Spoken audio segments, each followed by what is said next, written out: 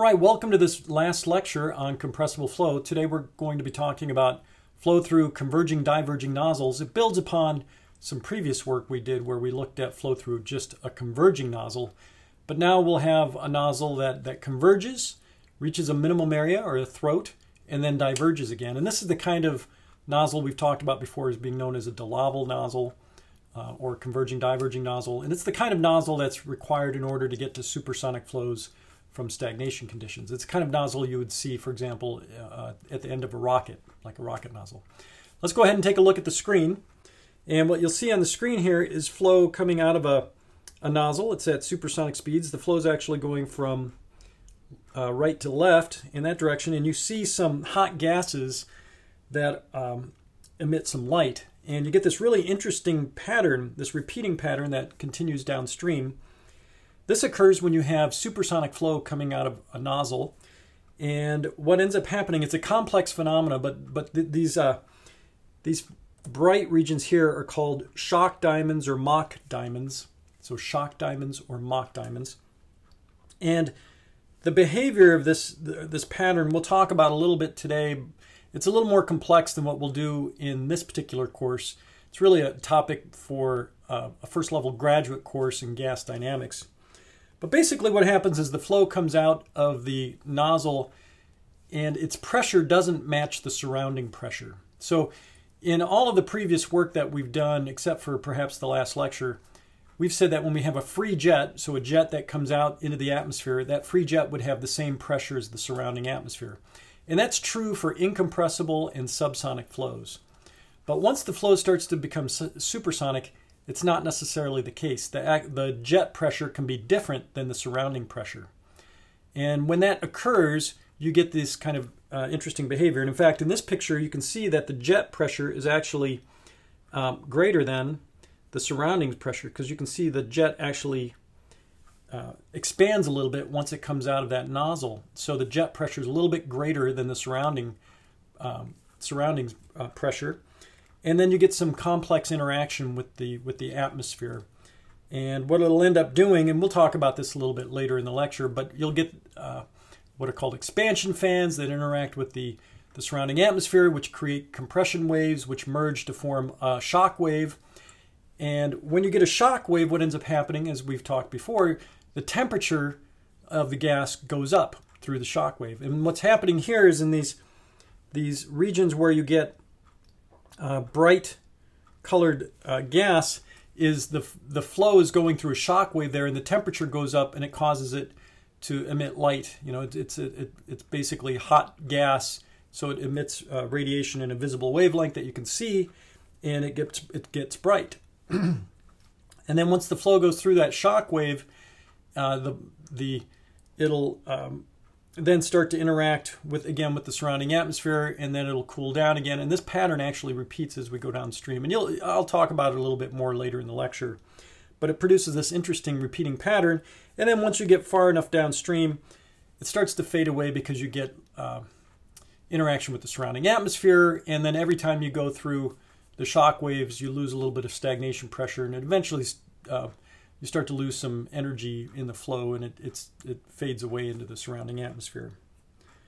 But that's a more complex topic than what we're going to cover in this course. Really, what we're going to talk about in this course is everything happening in just the nozzle. We won't worry about what happens downstream of the nozzle, but just what happens upstream of the nozzle. But I just wanted to show this very pretty picture because you often see it actually in the exhaust of rockets or jet engines and things like that. So it's an interesting phenomenon. Well, let's go ahead and get started. The first set of notes that you see here is just repetition of stuff that you've seen before. I just thought it'd be convenient to have all this information in one page in your notes.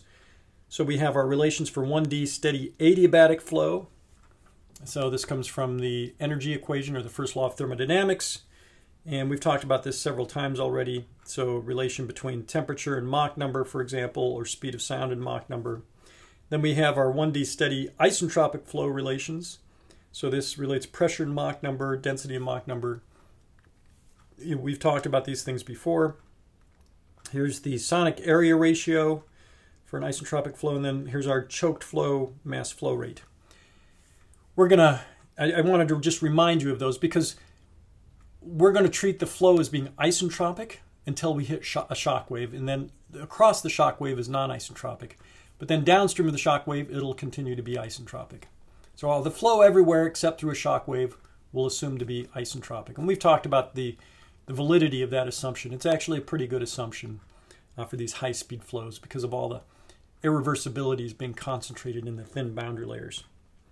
But through a shock wave, we can't use the isentropic relations. We have to rely on the normal shock relations. So this connects information upstream and downstream of the shock wave. Excuse me. So like the subscript 1 means upstream of the shock wave. Subscript 2 means downstream of the shock wave. So when we're upstream of the shock wave, we can use the isentropic relations. When we hit a shock wave, we have to use a normal shock relation, like for example, connecting the upstream pressure and the downstream pressure. And then once we're downstream of the shock wave, we can use the isentropic relations again. One thing to be careful of is, for example, the stagnation pressure decreases across the shock wave. So here's the relation for the stagnation pressure. So the stagnation pressure upstream of the shock is different, it's higher than the stagnation pressure downstream of the shock. So when you're using the isentropic relations, for example, for pressure, just keep in mind that that P naught is different whether it's upstream or downstream of the shock wave. So the P naught would change. The T naught actually stays the same across the shock wave. The stagnation temperature doesn't change because the shock wave is considered an adiabatic process. We talked about that in a previous lecture. Okay, so really what we want to focus on here is flow through a converging-diverging nozzle. Just as a reminder from the last lecture, here's just flow through a converging nozzle. I won't go through all the steps here, but since we've already done it, but I will talk about it a little bit just as a reminder. So we start from stagnation conditions upstream. Here we have just a converging nozzle. The pressure downstream here is called the back pressure, P sub B. And then here is our throat, our minimum area. And so the idea here is what we're going to do is we're going to plot the pressure normalized by the stagnation pressure upstream. I should probably put a subscript 1 up here because this is all stagnation conditions upstream. Okay, when we start getting the converging diverging nozzles and the possibility of shock waves, then the stagnation pressure could change. So this P sub naught 1 just means the upstream stagnation pressure. So this is the pressure normalized by the upstream stagnation pressure. This is position. Excuse me, I've tried to keep it in line with the picture up here. So here's our X direction right there. So you can see the throat right there. So at this point, PB is equal to P naught 1. So nothing's happening. There's no pressure gradient to push the fluid from stagnation conditions. So it sits there, pressure everywhere is just the stagnation pressure. Then what happens is we drop the back pressure a little bit. It's just a little bit less than P naught 1. So we're dropping the back pressure. So now we start to initiate flow. Since this is a converging channel, the flow will go from stagnation conditions and start to accelerate. So it'll start to speed up. The pressure will drop because the flow is accelerating. From Bernoulli's equation, an increase in velocity means a decrease in pressure. So you can see the decrease in pressure here. Then we reach the exit plane, or right where the throat is. And for this particular choice of back pressure, the flow at the exit is subsonic. So the Mach number at the exit is less than 1, so it's subsonic. And so the back pressure and the exit pressure are exactly the same. So this means pressure at the exit will just be equal to the back pressure. So when you have a subsonic flow, back pressure and exit pressure are the same. All right. We continue to drop the back pressure again, and then we'll reach a critical point where the back pressure is equal to the sonic pressure. So this is a critical point. When the back pressure is equal to the sonic pressure, again, starting from stagnation conditions, the flow will accelerate, so the pressure will drop. And at this critical point, the back pressure is equal to the sonic pressure. And right at this point, we have a Mach number of 1. I'm going to have to move that to a different location. So right there, Mach number is equal to 1. This is the Mach number at the throat or the exit. They're both the same here. Mach number is equal to 1, which means that the pressure at the throat is P star. right? It's just the sonic pressure. When the Mach number is 1, you have sonic conditions.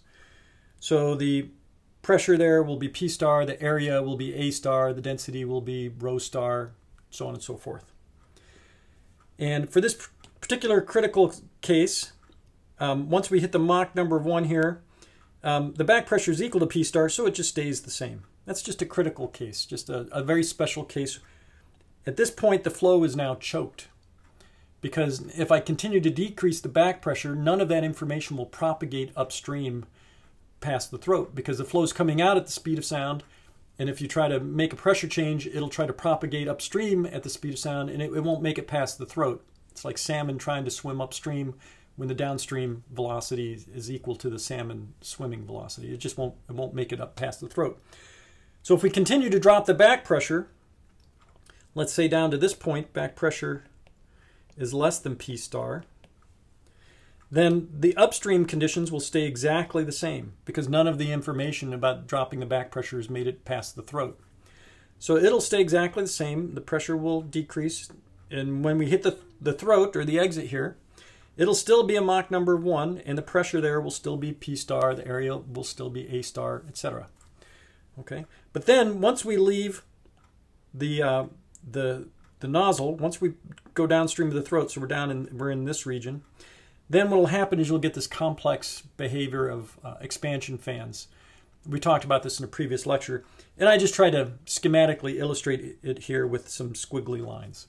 And I draw them in green. Green just means expansion. It means that when the flow comes out, because the back pressure is less than the exit pressure, the flow will actually expand outward. So it'll actually kind of billow outward a bit. And I just try to indicate that with green lines, a green squiggly line, meaning it's expanding. Okay, so that's what this squiggly line is. You can actually analyze what these squiggles look like in reality, but that's a topic for a more advanced course. That's a gas dynamics kind of topic. But for our purposes, when the flow is at the exit, the pressure there is P star, and then as soon as we go downstream, the pressure will drop, go through some complex behavior, and eventually come into equilibrium with the back pressure. Okay, so that's what's happening when we have a converging nozzle.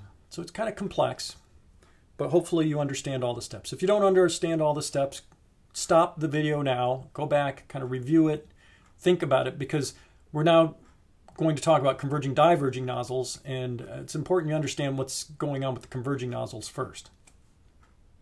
Okay, so I'm assuming that you've understood everything with the converging nozzles. Let's move on to the converging-diverging nozzles. So the picture we have now is this one. So we're still starting from stagnation conditions. So let me put a subscript 1 here again, because we could have a shock wave occurring in this situation. But we're starting from stagnation conditions upstream here. P01, T01, ρ01, etc. We go through a converging nozzle. Then we'll go through a throat, so a minimum area here. And then we're going to expand back out. Right here we have an exit, so I'll call the pressure there P sub E for exit. And then we still have our back pressure at the very, far downstream. And what I'm going to do is I'm going to plot all the different scenarios that we can have as we change the back pressure. And so I'm going to plot here the pressure normalized by the upstream stagnation pressure, P01, as a function of position x. X here is just our distance here. So I've tried to align these things. So here is the throat, here's the exit, and here, this is kind of like the back pressure, way back here. So there's a lot going on in this picture, and actually if you understand this picture, if you understand all the different cases, then you're in good shape with converging-diverging nozzles. But let's step through it one at a time, because there's a lot on the picture here. So let's start with case 1. Right here. Case 1 is when the back pressure is equal to the stagnation pressure upstream. That's the trivial case. It's not very interesting. There's no pressure gradient pushing the fluid, so everything just is the stagnation pressure. So that's just this straight line, just like what we had for the converging nozzle. Nothing very interesting there. Now what we're going to do is we're going to drop the back pressure a little bit. So here, so you can see what we're doing is we're dropping the back pressure. It's decreasing as we go this way. So here the back pressure is a little bit less. So in that case, what happens is we have some pressure gradient. The fluid's getting pushed through. Because it's starting from stagnation conditions and going through a converging nozzle, the flow will accelerate. It'll start to speed up. The Mach number will be subsonic because we haven't, in this upstream of the throat, so upstream here, we haven't passed through a minimum area, so it'll always be subsonic there. And so a decreasing area will result in an increasing Mach number or an increasing velocity. An increase in velocity from Bernoulli's equation means a decrease in pressure. So that's why the pressure is going down. You can see it's subsonic. And then we'll reach the throat. Now at this point, we haven't dropped the back pressure far enough for the pressure here to be equal to P star. You can see P star is way down here, but our pressure at the throat at this point is well above P star. So our Mach number here at the throat will be subsonic. It's not sonic at this point. We just haven't dropped the pressure far enough. So the Mach number at the throat will be subsonic. And then what happens is we go through the increasing area part up here. And for subsonic flow, when we increase the area, the velocity will go down, the Mach number will go down, and the pressure will go up. Again, from Bernoulli's equation. If the velocity goes down, the pressure goes up. So you can see here the Mach number is still subsonic because we never did reach a Mach number of 1 here, so it's subsonic the whole time. And because the area is getting bigger, the Mach number is going down, the pressure goes up, so that's why the pressure is going back up. And then we eventually reach the exit, and at the exit here, the Mach number will be subsonic, because it's subsonic the whole time here. It'll be subsonic, and if the Mach number is subsonic at the exit, it means that the pressure at the exit will equal the back pressure. So that's why you see kind of a horizontal line here. Okay, so hopefully that all makes sense. The whole flow is subsonic. And the exit Mach number is subsonic, so the exit pressure equals the back pressure. Let's continue to drop the back pressure. And now we'll drop the back pressure to a critical value. This is going to be case 3. Let's say we drop the back pressure just far enough so that the pressure at the throat is now P star. So you can see, in this case, case 2, I've dropped the back pressure, but it's subsonic. If I continue to drop the back pressure, this dip will eventually make its way to P star. So case 3 is that critical case. So in that case 3, what happens is the upstream flow is subsonic because it's still starting from stagnation conditions.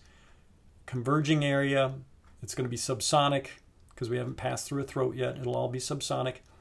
Decreasing area increases the velocity, increases the Mach number, decreases the pressure from Bernoulli's equation. So that's why the pressure is going down. And then at this critical case, case 3, the Mach number right at the throat is equal to 1. So at this point, P star is the pressure right at the throat. It'll be the sonic pressure right at the throat. This is when we suddenly have choked flow conditions, right? Any further drop in back pressure won't make its way past the throat because the Mach number there is 1. So the pressure at the throat is P star.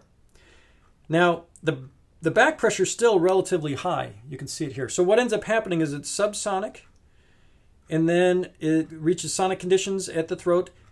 And then because of the boundary condition, this back pressure being relatively high, the flow goes back to being subsonic. So it goes subsonic, sonic conditions, goes back to being subsonic. And because it's subsonic and the area is increasing, it means the velocity will go down, the Mach number will go down, and from Bernoulli's equation, the pressure will go up. So that we have subsonic flow in the diverging part. And at the exit, the Mach number will be subsonic, which means the exit pressure is equal to the back pressure. That's why it's horizontal there. But for this condition, even though the exit Mach number is subsonic, the flow is still choked because the Mach number at the throat was equal to 1. So this is one big difference from the converging nozzle situation. So here you can see that the back pressure is actually quite high compared to the sonic pressure. See, the back pressure is much higher than the sonic pressure, yet we have choked flow conditions. For the converging nozzle, you had to have the back pressure equal to P star in order to have choked flow conditions. Right? So when you add the diverging section, it's easier to choke the flow. And that's because you get pressure recovery. You don't have to drop the pressure as much. The diverging section allows you to get to higher pressures and still choke the flow. Okay, so that's case 3. By the way, and so far for case 2 and case 3, the flow everywhere is isentropic. There are no shock waves anywhere in here. So The stagnation pressure everywhere is just the P01. And you can use the isentropic relations everywhere. It's all completely isentropic. Let me now skip all the way down to case 4. Okay, so I'm going to skip a bunch and go to case 4. Okay, this case 4 is what we call design conditions or perfectly expanded conditions. Okay, and you'll see why in a moment. So case 4, the back pressure is really low. You can see the back pressure, we've dropped it all the way down here. Now, let me just step you through this one. So remember, once we drop the pressure below P3, the flow is choked. Everything upstream of the throat looks the same. So you can see that for case 4, we still start from stagnation conditions. We still follow this line where it's subsonic upstream of the throat because nothing has changed once I drop the pressure below P3 because it's choked. We still have a Mach number of 1 right at the throat. Okay, pressure there is P star. Now for case 4, what happens is the back pressure is so low that instead of going subsonic once we hit the throat, the flow actually goes supersonic. And that's what you're seeing here is we're going here where the flow is supersonic. Now for supersonic flow, as you increase the area, that causes the velocity and Mach number to go up. Okay, remember that when we talked about area change for compressible flows? So in this case, since the flow is supersonic, the increasing area causes the flow to accelerate, so the velocity is going up. And since the velocity is going up from Bernoulli's equation, it means the pressure is going down. So that's why the pressure here is continuing to decrease. And so the pressure will continue to decrease. It's all supersonic, and it's getting faster and faster because the area is getting bigger and bigger. And then the pressure is just right at the right point such that the pressure at the exit is exactly equal to the, oops, give me a second here. See if I can, there we go. The pressure at the exit is exactly equal to the back pressure.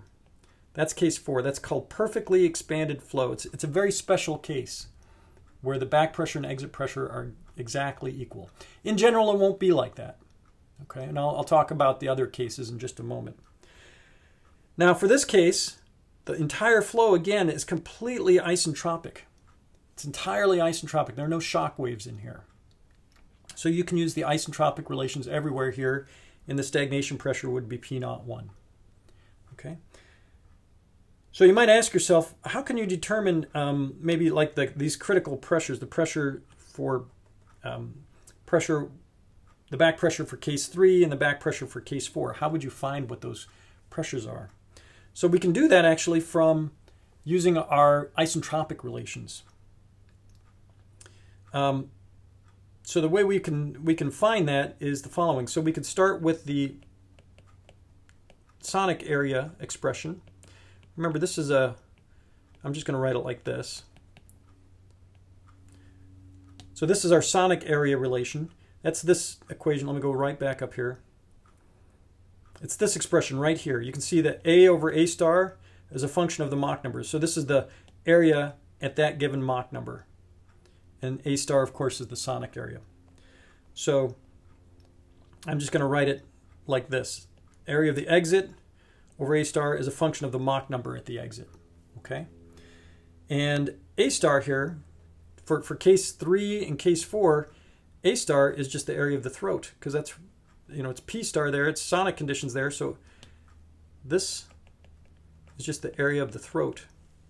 Now presumably you know the area of the exit and you know the area of the throat. That just comes from the geometry. So when you build your converging diverging nozzle, you know those areas. So you know the AE over A star, because A star is equal to the area of the throat, and you just know the geometry. So from this you can solve for the Mach number at the exit. Right? So you can solve that equation. Now if you remember when we had our plot of A over A star, you have to go back in your lecture as a function of Mach number. There was a plot that looked something like this. Here's a value of 1, and it looks something like that.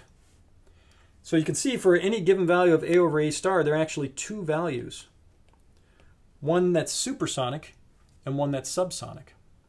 So for case 3, what you do is you would choose the subsonic value. So for case 3, you want to choose the Mach number that's subsonic. And for case 4, you'd want to choose the Mach number that's supersonic, right? That would be this one, right? So you can sort of see how these double values, for A over A star, how that works here. Remember, this expression that we have here only is valid for isentropic flow, but for case 3 and case 4, it's purely isentropic. It's fine. So let's say we're dealing with case 3 here, and we have a subsonic value. We still ultimately want to find what the back pressure needs to be. Well, since the flow is everywhere isentropic, we can use our isentropic relations for the pressure. So this is this relation right up, let's go all the way up here, right here. Okay. So now we have our Mach number at the exit. So we have our Mach number at the exit. We can plug that in here. We presumably know our stagnation pressure upstream. Again, that would be kind of like, what your geometry of your nozzle is. You would also know what your stagnation pressure is. And then from this, you could solve for your exit pressure. And you can do that whether it's case 3 or case 4. You just plug in whatever Mach number you have into this expression and solve for the exit pressure. In both of these cases, case 3 and case 4, the exit pressure and back pressure are exactly the same. So for case 3, it's the same because the exit Mach number is subsonic. For case 4, they're the same because this is a very special case called perfectly expanded flow. Perfectly expanded flow just means that the exit pressure and back pressure by definition are the same. So the exit pressure and back pressure will be exactly the same. So that's how you find what the critical back pressure is for both of those cases. Just use those isentropic relations. Okay, let's now talk about what happens when it's not purely isentropic. So we've just talked about case 4. Let's go to case 5. Okay, so we're going to jump back up here. So you can see there's quite a wide range of back pressures in between case 3 and case 4. So what happens here is something non-isentropic has to occur. There's no way you could get to the back pressure at 5 in an isentropic way. You just can't do it. There's no way. So something non-isentropic has to occur. So what happens here for this back pressure, so it's lower than the back pressure at 3, so the flow will still be choked, so that upstream flow will still be subsonic. We'll still have sonic conditions right at the throat. Okay, so we have sonic conditions right at the throat. Mach number is 1 there. And then the back pressure at 5 is lower than at 3, so the flow actually goes supersonic for a while. Okay, so here you can see the flow is going supersonic, so we're following this branch. Pressure's decreasing because it's supersonic and the area is increasing. And then in order to get to this back pressure here, there's no way to do it isentropically. If we continued isentropically, we would end up back at case 4. So something non-isentropic has to occur. What happens is there's a shock wave that occurs. And so I illustrated that here with this red line. What happens is there's a shock wave occurring right at this location between the throat and the exit, such that the pressure across the shock increases. So we have a sudden jump in the pressure across the shock wave. And then across the shock wave, the flow goes subsonic. And because it's subsonic and the area is increasing, the velocity is going down, which means that the pressure will go up. And so that's why you have the curvature kind of like the same up here, because it's all subsonic. So you have supersonic flow, you hit a shock wave, suddenly it becomes subsonic. The pressure is increasing as we go downstream because the area is increasing. And then since it's subsonic, it'll be subsonic at the exit. So you can see here subsonic at the exit. And because it's subsonic at the exit, the pressure at the exit will equal the back pressure. So the shock wave will occur. What will happen is if you drop the back pressure down to case 5, there'll be some transient where shock will form and it'll move around and it'll eventually fall right into the right spot so that the exit pressure and the back pressure are equal. So that shock will move until it gets to the right position so that everything is balanced. Okay, so this is a shock wave right here. So the way you would analyze this is you could use the isentropic relations all the way upstream of the shock and use the P01, for example, for that. And then across the shock, you have to use the normal shock relations. So you could find the Mach number right here. If you know the area here, so if you knew the area right here, you could find you could still use this A over A star relation. Instead of being the area at the exit, it would be the area at this location over A star. A star would still be the area of the throat because you're still going sonic at the throat. So you'd have A over A star. You solve for the Mach number, but this would be the Mach number. You'd want the supersonic Mach number because it's supersonic here. Find that supersonic Mach number, and that would be the Mach number right upstream of the shock wave. And then to find the Mach number downstream of the shock wave, you would use this relation, your normal shock relation. So you'd have the Mach number upstream of the shock from the isentropic relations. You'd find the Mach number downstream of the shock from the normal shock relations. You can also find the stagnation pressure downstream of the shock. That would be here. Of course, you can use the tables as well as the formulas. So you know the upstream stagnation pressure, but you can find this downstream stagnation pressure. So we now know the Mach number and stagnation pressure downstream of the shock. And then the rest of this is isentropic. So then you could continue to use the isentropic relations downstream of the shock. And then you would know that the exit pressure and the back pressure are the same. So that's how you would analyze that. So isentropic relations upstream, normal shock relations across the shock, and then isentropic relations downstream. Just be aware that the stagnation pressure and sonic area change as you go across the shock wave. And then your boundary condition here, again, since it's subsonic at the exit, exit pressure and back pressure are the same. Okay, so as we go from case 3 to case 5, as we drop that back pressure, the shock waves, like if I just dropped it to just below case 3, what that would look like would be this.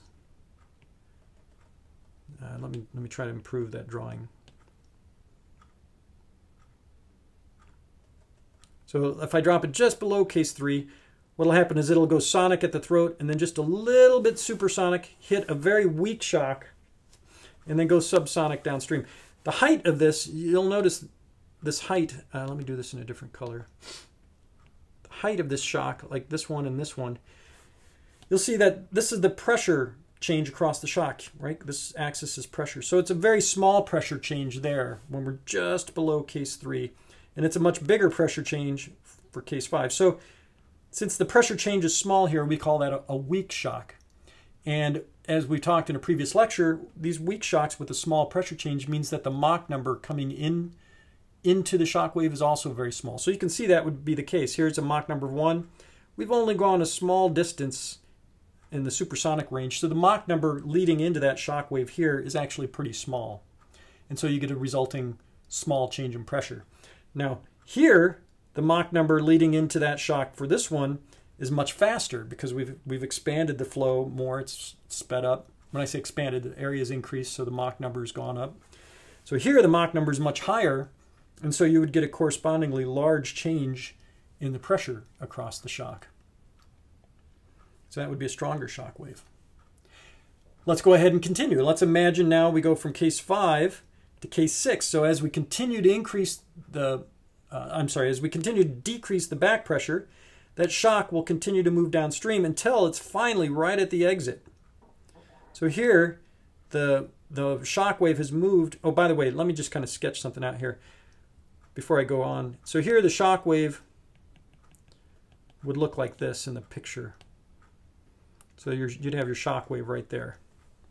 So the flow is kind of continuing here. So here it's Mach number greater than 1. Here it's a Mach number less than 1 as it goes downstream. So that's sort of the picture you have in mind, the shock wave corresponding to the plot. Okay, so now for case 6, the shock wave's right at the exit. So case 6, we're looking at the shock wave being right at the exit here. In that case, the flow is, again, subsonic upstream of the throat because it's still choked. Mach number 1 at the throat. It goes supersonic in the converging section everywhere. Okay, let me erase some of this because it's getting a little messy. So it's now supersonic right at the just upstream of the exit. So right here, the Mach number at the exit, let me clean that up. Mach number at the exit, just upstream of the exit, is supersonic. The area there, of course, is the area of the exit. This is right at the exit, so the area there is the area of the exit. The way to find that Mach number just upstream of the exit is exactly what we did previously. It's all isentropic flow up to the shock wave. So we can use this relation. Still, A star is the area of the throat. AE is the area right at the exit. What we'd do is we'd find the Mach number that's supersonic, and that would be our Mach number E1, because it's supersonic right before the shock wave. So you could find that Mach number.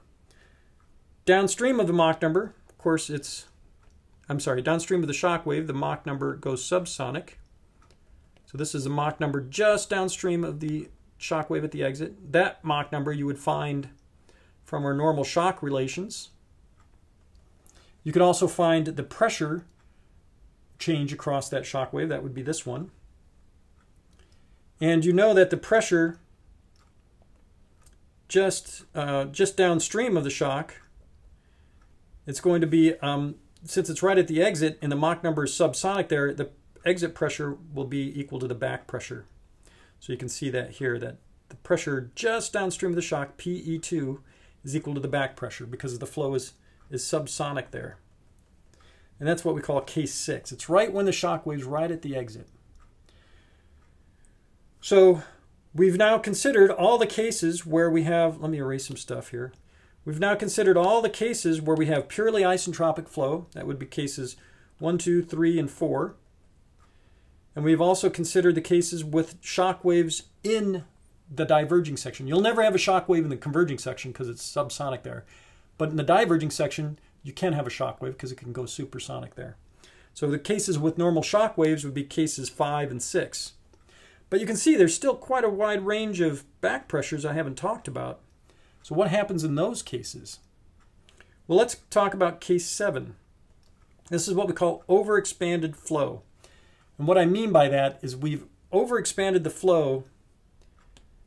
You can see here we're expanding the flow in the diverging section. But if the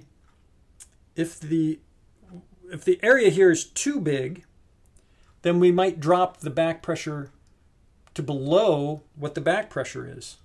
Right? We might have the pressure at the exit be smaller than the pressure at the back pressure, and we can't compress the flow with a normal shock wave to make those two equal. So in cases 5 and 6, what was happening there is we actually compressed the flow with the normal shock wave, and by doing that we can make it equal to the back pressure ultimately. But once we go down to case 7, we can't do it with a normal shock wave. What happens is we recompress the flow with oblique shock waves. Okay, so what that looks like is this. So we're dropping the pressure below the back pressure for case 6. We're down here for the back pressure at 7. It'll all be subsonic upstream of the throat, sonic at the throat, all supersonic inside the diverging section. Everything's supersonic now inside the diverging section. We're now at the exit. If it continues isentropic, we'd have case 4. Of course, that pressure's too low. If we have a normal shock wave right at the exit, that's case 6. That pressure's too high. So something else happens. What happens is that normal shock wave actually moves outside the nozzle and becomes an oblique shock. So that picture looks like this. Instead of being a normal shock wave, you actually get oblique shocks. They're like normal shocks, except they're tilted with respect to the flow. The flow is still coming in sort of this way, but the shock wave's actually tilted. It went from being normal to the flow right at the exit to now moving outside the flow, and it starts to become tilted. What happens there then is, and I'm going to just draw a center line here to make it so I don't have to draw too many things. I'm only going to draw on one side of this. So what ends up happening is the flow comes here, it hits that oblique shock, and the flow actually gets turned a little bit. So remember that so at case 7, the back pressure is down here. I'm sorry, the exit pressure is down here because it was all isentropic. You can see the exit pressure is pretty low compared to the back pressure. This is what I mean by overexpanded flow. We've overexpanded the flow such that the exit pressure, so we've opened up the area too much so that the exit pressure is so low it doesn't match the back pressure. So we have to recompress the flow to increase the pressure. And what we do to recompress it are these oblique shocks. And so what the oblique shock does is it actually turns the flow inward a little bit. So the flow actually gets turned inward a bit there. Okay, and let's see, yeah, I have that correctly. And this is where things start to get complicated, okay? So this is not a topic you have to worry about for this course. It's a more advanced topic for a gas dynamics course. In fact, the only parts you have to worry about for this course are cases 1 through 6 and 4, and just kind of qualitatively knowing what's happened for cases 7 and 8. Everything I'm about to discuss is really a more advanced topic, but I thought you might find it of interest. So I'm going to continue to talk about it. So the flow comes in and actually gets turned. When these shocks interact with one another, they actually reflect as oblique shocks. So they actually kind of reflect outward. And I'm not going to continue drawing on the bottom. Everything is symmetric here. But when those shocks, they reflect off of, or they intersect with one another and form oblique shocks. And then what happens is they interact with the atmosphere and become what are known as expansion fans, which kind of look like this. Each of these is a really weak wave, but what they do is they turn the flow back outward. So the flow actually goes back outward a bit. Those expansion fans interact with one another to form more expansion fans that intersect with the atmosphere. And when they intersect with the atmosphere, they actually become compression waves. They're not shock waves, actually. They're compression waves. But when they start to intersect, then they form oblique shocks again. And that turns the flow back inward. So the flow is kind of going outward and inward. And I'm not really drawing it very well, but it'll continue to go out and in these in this picture. And this whole sequence continues on. So an oblique shock interacts with itself as another oblique shock, or you can imagine this dashed line as a solid boundary. Kind of reflects off that boundary, intersects with the atmosphere, becomes an expansion fan, which reflects as another expansion fan, which interacts with the boundary to become compression waves, which merge to form a shock wave, and the whole sequence continues. It gets complicated. Right? And so what's happening with the pressure, every time you cross the oblique shock, the pressure goes up. When you go through expansion fans, the pressure goes down. And then the pressure goes back up, and then it'll go back down. And it'll just continue that sequence. And so that's why when I draw, what's happening here is I draw it as squiggles, because the pressure is going up and down, up and down. And I draw it red because the first thing that it goes through is an oblique shock to recompress the flow. Because when you go through that oblique shock, the pressure goes up. So it's getting compressed. And eventually, it will come into equilibrium with the surroundings, and you'll eventually reach the back pressure. But it takes a long time to get there. And so, for case 7, we call it overexpanded flow because the flow is expanded too much in the diverging section. And when you do that, the exit pressure is just too low. It's been overexpanded, and you have to go through some oblique shocks, and then the sequence of oblique shocks and expansion fans to eventually come into equilibrium with the higher back pressure. So that's called overexpanded flow. This complex sequence where the flow is kind of going in and out and that kind of stuff, that's what gives rise to this kind of picture here. Okay, everywhere you go through an oblique shock, you actually see a bright region here. Actually, what I have here is called, this is underexpanded flow, which I'll talk about in a moment. But the idea is the same. What's happening here is kind of what I've sketched out with the oblique shocks and expansion fans. It's just everywhere you go through an oblique shock, it gets bright. Okay? And that's what these mock diamonds or shock diamonds are. It's because the temperature is going up when you go through those shocks. Oops, let me get back to the picture here. So that's what's happening for case 7. It starts by going through some oblique shocks. Case 4, we've already discussed. For case 4, what ends up happening is the flow is perfectly expanded. The exit pressure and the back pressure are exactly the same, and so you don't need any shock waves or expansion fans. It just comes out perfectly expanded. Okay, and everything is isentropic. Now let me go to case 8, when the back pressure is really low. So here the back pressure is very low. So when we go through the converging diverging nozzle, it still looks exactly the same as we talked about before. Everything is isentropic, subsonic in the converging section, sonic at the throat, supersonic in the diverging section. And then we reach the exit, and you can see that the exit pressure is too high for the back pressure. So we have underexpanded the flow. Really, if we wanted to be perfectly expanded, we should open the area even further. But we didn't. Okay, so it's underexpanded. So the exit pressure is higher than the back pressure.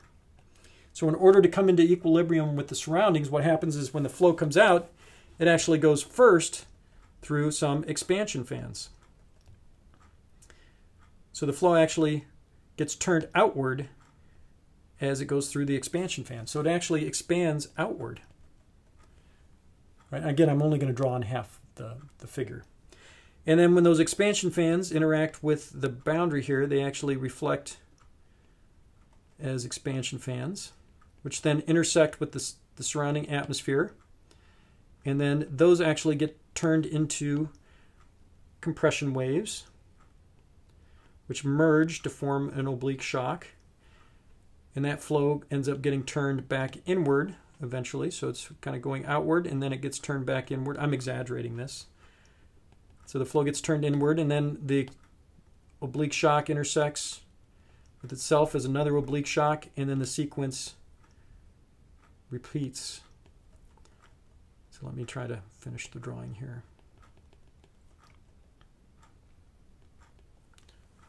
So it looks like that. It looks very much the same as what I had for the overexpanded case, except now it's just out of phase. Rather than starting with oblique shocks, it starts with expansion fans. So the flow actually expands initially. You can see it's headed outward initially, because the exit pressure is higher than the back pressure. You can see that down here. The exit pressure is higher than the back pressure, so the flow expands outward. And then because of the interaction of these waves with the atmosphere, it forms an oblique shock. And then we know that when it goes through the oblique shock, the temperature goes up and it gets brighter. So notice the expanding outward, and then you get your bright regions sort of in here. And that's what's happening in this image. The flow is expanding outward, and then eventually it goes through the oblique shocks and gets bright in that region. And then the sequence continues as you move further downstream, and that's kind of shown here. It all just kind of repeats as you move downstream. It eventually fades away again because of viscosity, but also because the stagnation pressure changes every time you go through these shock waves. Through expansion fans, the stagnation pressure actually remains constant. Expansion fans are isentropic. The oblique shocks are non-isentropic, so you lose stagnation pressure, and that causes the flow to also dissipate. Again, all of this stuff that I just described is not part of this course. It's just added extra material. And I wanted to show it just because the picture I started with kind of showed this phenomenon, and I wanted you to see where it comes from. But don't worry about knowing the details of what's going on in here. You can analyze all this, by the way, but that's, again, for a different course. The way I illustrate it here is because it's going through the expansion fans initially, I just draw it with a green line and a squiggly lines, because the pressure goes up and down as you go through expansion fans and compression waves. So that's everything that is going on. Oh, by the way, before I go further, when you have a rocket that's going in space or really high in the atmosphere, in those cases, you're always dealing with underexpanded flows, because the surrounding back pressure, like in space, would be zero. It's a vacuum. So the back pressure would eventually be zero down here. So those are definitely underexpanded flows. And you can kind of see this behavior. If you ever see rockets high up in the atmosphere, this is kind of cool. A rocket that's way up in the atmosphere, when you look at the exhaust coming out of it, the exhaust really can billow outward a lot when it's very high in the atmosphere. It's because it's the pressure in the exit plane is much higher than the back pressure or the surrounding pressure, which is really low on the edge of space. And so you get this underexpanded flow, and it'll billow outward. And so you can see that actually developed when the rocket takes off at atmospheric pressure. you'll get more of a overexpanded flow, and then as it goes higher and higher in the atmosphere, it'll become underexpanded, and you can see it really billow outward. It's very dramatic and kind of cool to see. And now you know why it happens. All right, so to analyze what's happening for like case 7 and 8, everything inside the converging-diverging nozzle, it's all isentropic. It's just subsonic upstream of the throat, sonic at the throat, and supersonic downstream of the throat, but it's all isentropic. All the non-isentropic stuff happens outside the throat, further downstream, and then you're not really responsible for that part, at least for this course. Right? So everything inside this converging-diverging nozzle is isentropic. All right, I think we've come to the end of this lecture. Hopefully you understand it all. There's a lot going on with converging-diverging nozzles, but it takes into account all the stuff we've talked about for compressible flow. You have to understand something about, isentropic flow, normal shock waves, what the sonic area means, what choked flow means, when the back pressure and the exit pressure are the same. You have to be pretty good at manipulating the isentropic relations and such in order to kind of match everything up, find the pressure and Mach number in different places. Make sure you understand this diagram. Make sure you understand all the different cases and how you would find the boundaries between them. And I have some examples that you can take a look at where I do this sort of thing. So take a look at those outside of this video. All right, we'll go ahead and end it there.